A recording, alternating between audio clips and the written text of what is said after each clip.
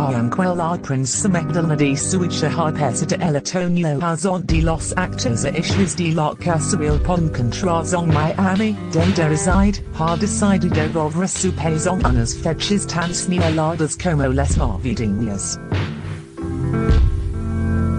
Además, ha dado justo tiempo para participar en las celebraciones por el 75 cumpleaños de su madre ocurriendo el próximo 23 de diciembre, prearrancamos de los actos en su honor. Este martes, Silvia de Suecia ha presidido un seminario con motivo de su aniversario en el que se ha abordado su labor en casos sociales como la protección a la infancia al que contra el alcance de estupefacientes. La ha acompañado su familia al completa, incluida la princesa Magdalena y su marido, Christopher O'Neill. Además de la Benjamina de los Reyes, el rey Carlos Gustavo, los príncipes Victoria y Carlos Felipe con sus respectivos esposos, Daniel y Sofía y la hija de la hidra, la princesa Estela, estudian en el teatro Oscar de Esto como progenitora la El miércoles está previsto que la gran fiesta de cumpleaños en el Palacio Real, a la que también se espera que asistan sus 3 hijos. Silvia de Suecia ha pedido que no le envíen regalos, sino que haga donaciones a fundaciones benéficas en su hogar.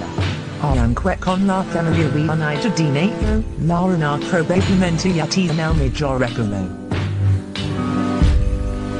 Desde Magdalena de Suecia abandonó Suecia para vivir en Nueva York, Londres, desde algunos meses en Miami, su presencia en actos e islas se ha visto notablemente marcada. En especial Antonio, que no ha estado presente en la gran cita del país, los premios Nobel a los que había asistido los 4 años precedentes. Una cita en la que, sin embargo, brillaron como sus hermanos y sus respectivas parejas, que hasta se ganaron la comparación con el cuarteto real formado por los Dudds de Cambridge y los de Sussex. Aunque la casa real declaró su función estrella para la fundación de la reina Silvia de los Estados Unidos, lo que es que su escasa presencia como miembro de la familia real sigue siendo analizada con lupa. Desde que se casa con Christopher O'Neill, todo apunta que la princesa iba a estar más vinculada que sus hermanos a los compromisos oficiales.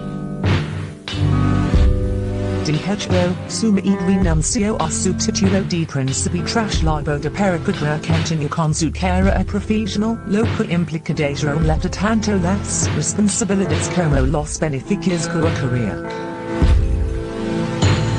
Exit el matrimonio y sus 3 hijos, Nicolas y Adrienne, comenzaron esta unión provida en Miami, pero eso no significa que la princesa y su familia vayan a estar en unas fechas tan significativas para la familia, al celebrar tanto el cumpleaños de la reina como las fiestas navideñas.